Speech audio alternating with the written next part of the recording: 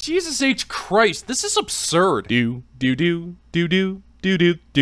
Let me tell you, ladies and gentlemen, it is a fantastic time to be an American living in America. When historians look back on the historic history of our historically racist nation, they're going to be studying key terroristic, fat-phobic, and draconian moments that led us to who we are as a hateful society. Things like the racist ramblings of Abraham Lincoln as he read the Emancipation Proclamation. We'll never forget the bigoted remarks that Franklin Delano Roosevelt made against the Japs after Pearl Harbor, and we can write off about 99% of the things that Donald Trump has said since the day he was hatched. But now we can add one more to the list. One glorious moment in history when Joe Biden, the former vice president and massive pedophile, went on national television to warn Americans about the upcoming dangers for the soul of God's democratic America.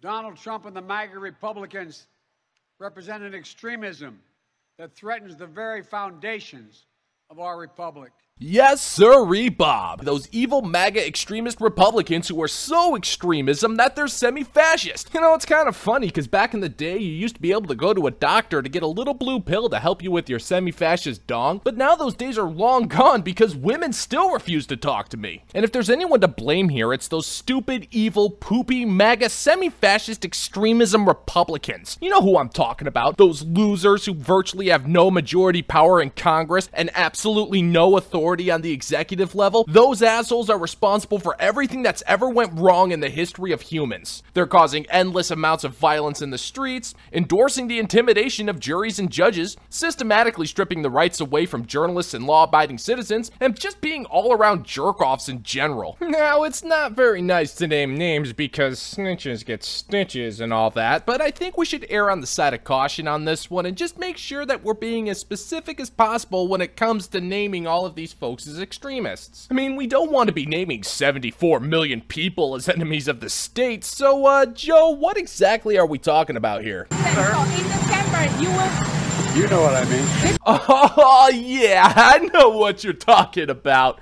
Wait, what? It's pretty awesome that Joe Biden went out to do this speech in front of a blood-red background with soldiers standing at the ready. Makes him look tough and cool. At least the audience apparently thought so. Just listen to the canned applause from that front row of 20 people.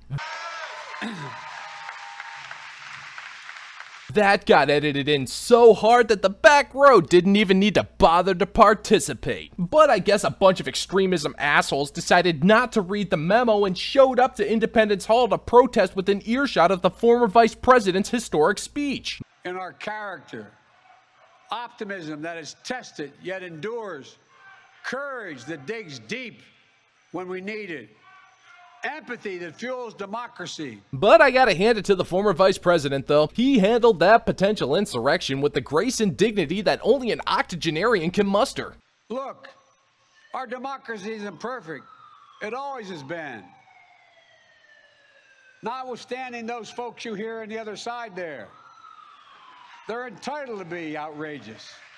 This is a democracy. But history and common sense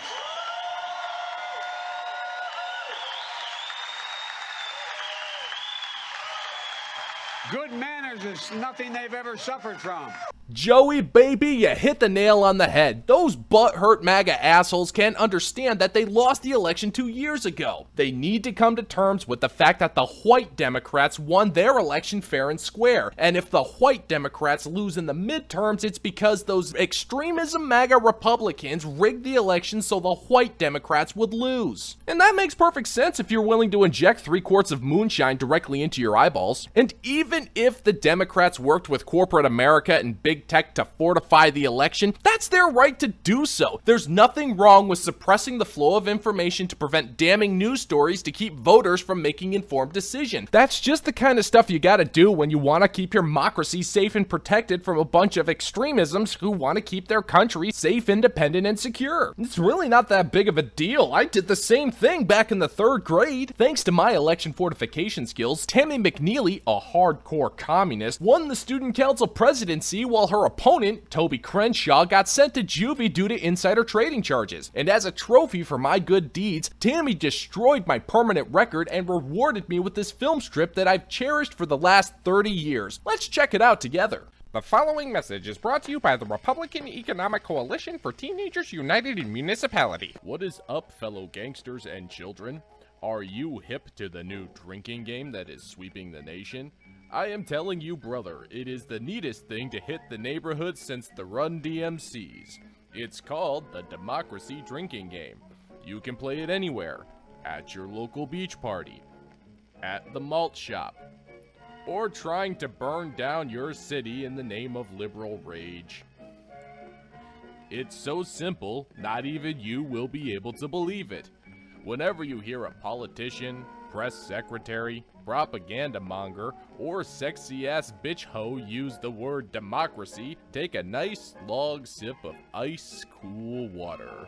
All of the righteous dudes are playing this game, cool broskies like the world-famous blogman Derek O'Shea, who says that being responsibly hydrated is totally redonkulous. Don't be like this flunky funky here, who thinks that being hydrated is for the Nazis. So not only are you going to be keen on your current events, but you can do so as a responsible adult, fully hydrated and on the toilet. Be like your bodacious elected officials like Marco Rubio, Donald Trump, and even that god-awful, unforgivable cunt Nancy Pelosi, and drink your daily allotted ration of water. For democracy.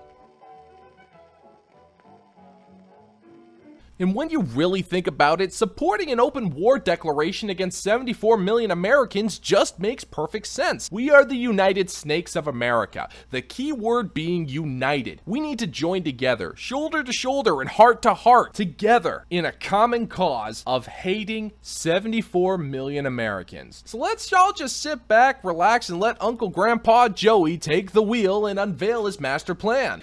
If you want to fight against the country, you need an F-15. You need something a little more than a gun. No, I'm not joking. And there you go. Joe Biden simply wants to drop bombs on 74 million Americans simply because they have a difference of political opinion. And if you ask me, that's a gift that keeps on giving. Wait, what?